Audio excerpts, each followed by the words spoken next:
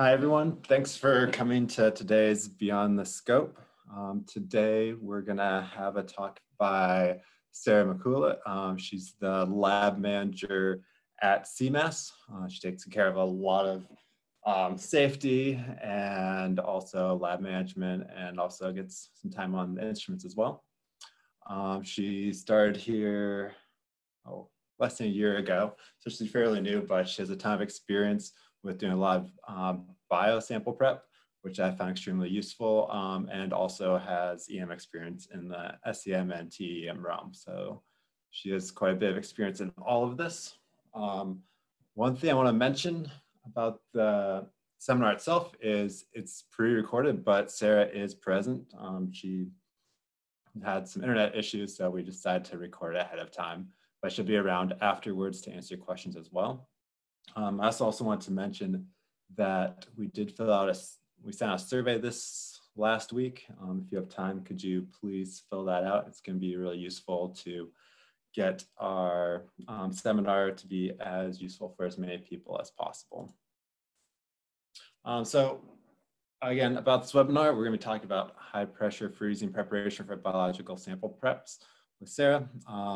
We keep the talks fairly short. It's going to be around 20-25 minutes or so. So ask lots of questions. Will be around afterwards or even during.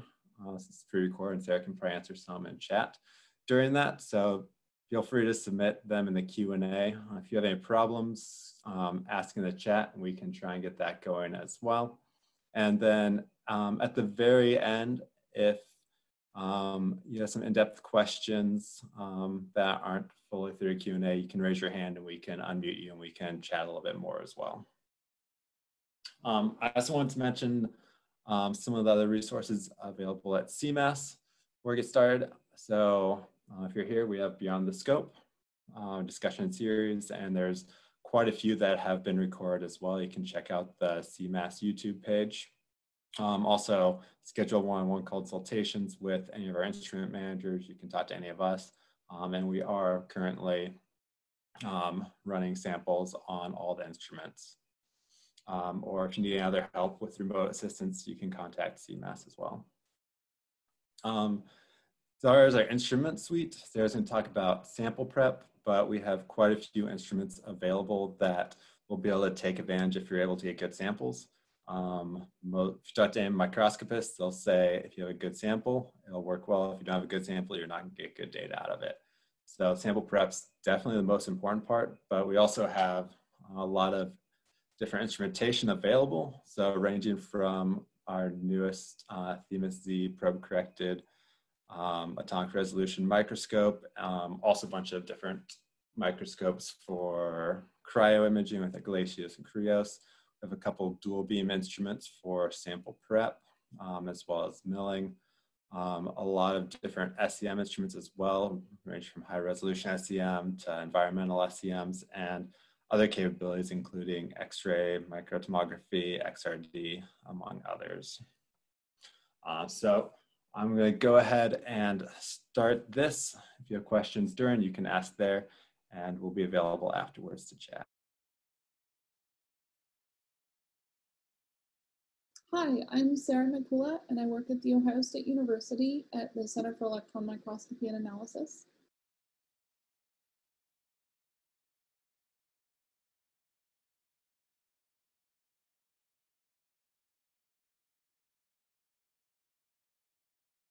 I came here a couple years ago after spending a decade in Germany, where I got really good at biological sample processing for electron microscopy, and I was really fortunate to have a chance to spend that time there. So I'm happy to bring that expertise here. And today I'm going to discuss high pressure freezing. And I'm pre-recording this video because my internet at home sometimes inconveniently drops, and I thought it would be perhaps more prudent to record this, but I am around to answer questions as part of our Beyond the Scope series. So save your questions till the end. Even though this is pre-recorded, I'm happy to have discussions when it's done. I will share my screen.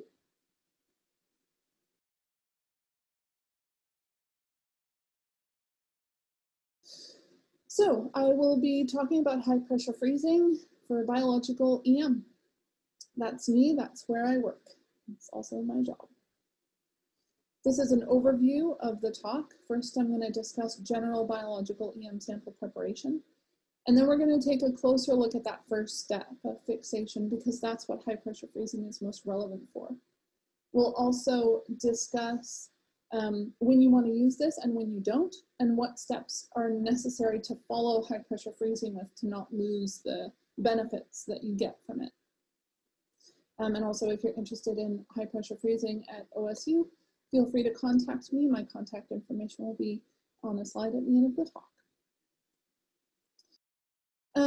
For biological samples, whether you're looking at thin sections prepared for TEM or transmission electron microscopy, or if you're looking at block face scanning electron microscopy, in either case, it relies on samples that have been stained and embedded.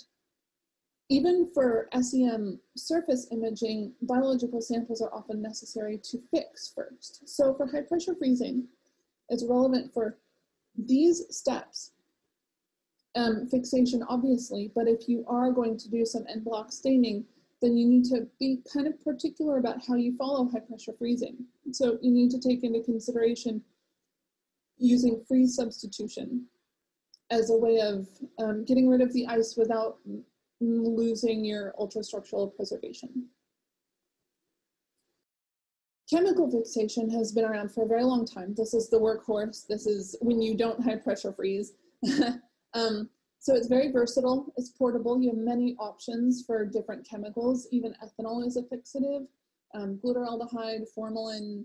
It's used in high school science classes. You can take some fixative with you on a walk in the woods and drop some leaves in there and come back, and the ultrastructure will look great.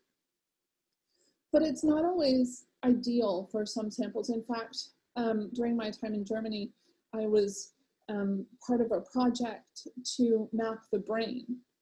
And part of this is finding the connections between neurons. But unfortunately, conventional chemical fixation causes cellular swelling. And it doesn't necessarily rupture membranes, but it does make cells get pushed together. So if you can avoid the cellular swelling artifact, it's much easier to find the contact points between cells and where they're actually signaling to one another. Chemical fixation also requires, it takes time. You need time for the chemical to infiltrate into the tissue. So if you're trying to fix a larger block, then it's not particularly useful, or if you're trying to fix something that's very dense. Another disadvantage of chemical fixation has to do with the preservation of the native state. Because the way that chemical fixation works is it cross-links proteins to other proteins. And if you are trying to see one of the active sites or the linking sites of one of these proteins, you'll miss it because it will already be cross-linked to something else. This is antigen masking. If you plan to do any kind of immunological electron microscopy down the road, you want to stay away from anything that will cross-link your potential regions of interest or proteins that you're interested in. So chemical fixation is extremely useful, but like any tool, you don't want to use it for everything. Cryofixation is a very helpful alternative to chemical fixation. You don't need to cross-link proteins. You can section directly after freezing tissue, and it's not going to have fixation artifacts.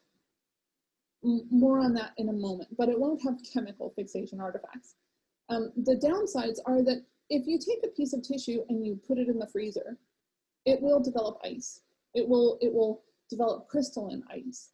Crystalline ice will destroy the morphology of tissue on an ultrastructural level. It will make it so that you cannot see your membranes intact from your original sample. So to help alleviate that damage, people will sometimes do a sucrose infiltration. Sugar sucrose is a cryoprotectant. Unfortunately, if you want to take a tissue sample and you want to freeze it, you how will it preserve its ultrastructural morphology during the freezing process if it's not already frozen or fixed? So if you want to do that, you need to then use a chemical fixative, and then we're back to chemical fixation artifacts. So to avoid ice damage, this is where high pressure freezing comes in, because, let me see, yes. So a high pressure freezer is a very handy tool that takes advantage of the fact that at increased pressures, ice will remain in a vitreous state as it's frozen at colder temperatures. You won't get crystalline ice formation until you either reduce your pressure or reduce your temperature beyond simply a frozen state. So a high pressure freezer will increase the pressure in a very small chamber in which your sample is, while plunging it into liquid nitrogen. So most of your sample, sometimes not the center for larger samples, but most of your sample will then be frozen in vitreous ice, and you will not see crystalline ice damage. So this is an example of, hopefully you can see my pointer, but if you can't, bear with me. So here in the first image, you see a carrier hat. This is often made of brass, and in this bottom image, you can even see it sandwiched between two posts. We'll talk about that in a second. So your sample would sit inside this not very deep carrier. There's a side view to the right of it. You can see clearly, and probably also just have an intuitive sense that you're limited in sample size. It's very difficult to increase the pressure in a large chamber quickly. So the chamber needs to be kept very small. You put your sample in the center of it, you put this carrier hat sandwich, or simply a single one, if you like, into this holder. And then you, I'm not sure if you can see, there is a small black tip to the screw inside this holder. That's sapphire. So it's extremely robust, and it's a very hard material, and it will not expand or contract easily, even as it's frozen. It's important to use fillers when you're loading this carrier hat, because you don't want air pockets. Air will get easily compressed. You want to use a solid or something with more density than air, whether it's a liquid or a yeast paste or it's something like ESA. You then put your sandwich together, put it in this holder, attach this holder to a white syringe looking post, and put it into the machine. I have an image of it later.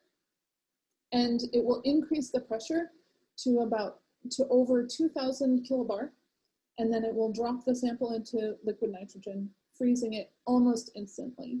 So this is another benefit to high pressure freezing, is that if you're doing an experiment where you need to fix your sample at a very fine time scale, if you're looking at a process that only takes seconds to complete, high pressure freezing will allow you to say with much greater precision at what point your sample was fixed, as opposed to chemical fixation, which can take minutes or possibly hours to come to completion.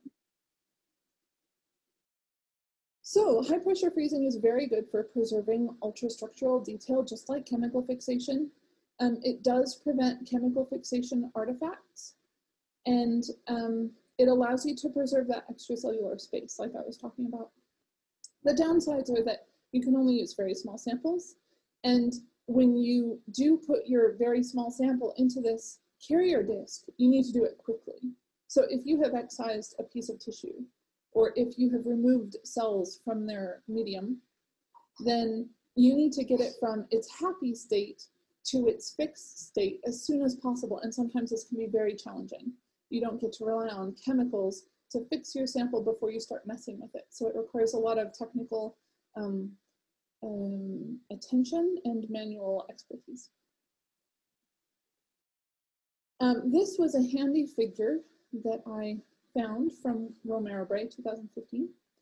And I like how this is shown. So while they talk about cell monolayers or cell pellets, you can also imagine this being done with a piece of tissue. So in the top, it's simply, you have your cells, your samples, you fix it, you post-fix it or also stain it, it's the same thing with heavy metals, dehydrate it, resin embed it, and then it's in a plastic block and you can take sections from it. So that's traditional chemical fixation. Cryofixation is where you, just under the B column, halfway down, you'll see that they take their cells and they put it inside a carrier hat. Or, sorry, they'll even grow this on sapphire discs. I didn't mention, because sapphire is such a hard material and it won't flex or change its volume based on temperature, or at least not readily. You can use it on which to grow your cells directly and then put that whole disc inside the carrier. And then you can put that in the high pressure freezer. You can also just take a pellet of cells and a transfer pipette some cells into that carrier and then put it in the high pressure freezer and follow it with either freeze substitution, or you can see there's a line that goes below to cryo-electron microscopy visualization. So you can take a look at your frozen cells. Alternatively, if you only have a single cell layer, you can just plunge freeze it. We'll talk about that more in a couple of slides. So freeze substitution, we should talk about that. I have a slide on it too, right here. So freeze substitution will take a sample. So your sample, once it's frozen in the high pressure freezer, it's in liquid nitrogen. So you want to get it from this state where the morphology is relying on the cold temperature and the frozen state to keep stable. You want to take it from that state to a room temperature state. So you want to devitrify your sample at the same time that you're fixing it. So what you need to do is have a freeze substitution cocktail, it's often called. And this can be anything that doesn't freeze and that's tissue compatible at liquid nitrogen temperature. So often acetone is used as a carrier solvent. And inside that acetone, you can mix glutaraldehyde, or you can mix some osmium tetroxide, which is both a fixative and a staining agent. So through freeze substitution, you can either stain your sample, or you can chemically fix it and bring it back to room temperature. On the right, you'll see these HM23, K11M, unicryl, low-acryl. These are resins. So you can even embed samples. You can put them in a frozen state with a high pressure freezer. And then while frozen, you can devitrify, fix, and stain your sample, and even get it into resin before it ever sees room temperature. Or you can mix your glutaraldehyde with your acetone and only fix it, and then bring it to a room temperature state. Now, you might question why you would want to use chemical fixation if you've just gone to the trouble of high pressure freezing, because part of the joy of using high pressure freezing is to avoid chemical fixation. But you don't need to worry so much about the initial fixation artifacts if you do high pressure freezing first, because that cellular swelling will not happen. You've already fixed your sample. It's not going to move while it's frozen. And then the chemical fixatives will come in and keep it in that same state. So you'll see a much more biologically relevant sample by using high pressure freezing and then freeze substitution, even if you bring your sample back up to room temperature in a fixed state and then do your staining and embedding.